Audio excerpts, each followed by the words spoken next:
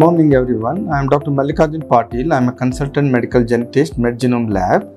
A rare disorder is the one which has got incidence up to less than 1 per 2 lakh population. Different countries have got different criteria for this rare disorders. However, in India, population of 1.5 billion, absolute number of rare disorders is not rare as we consider. In fact, the high degree of consanguinity in Indian population has increased further to the extent that absolute numbers of rare disorders is very high compared to any other countries. So, in this occasion, we can consider that rare disorders are not rare as we considered, but they are very common in total number, but individually they may be rare. So there is a lot of challenges in managing, diagnosing and treating such children who are born with rare disorders, basically because of the paucity of the research literature as well as the government policies and ignorance among the people.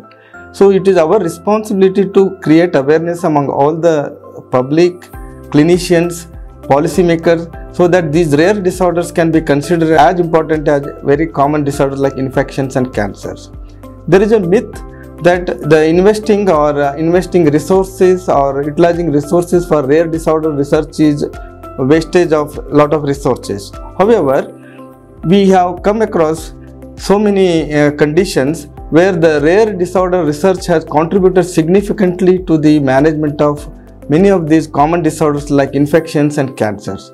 So it is our responsibility to create awareness among all the policymakers as well as the clinicians to sensitize about management of rare disorders, especially the genetic disorders.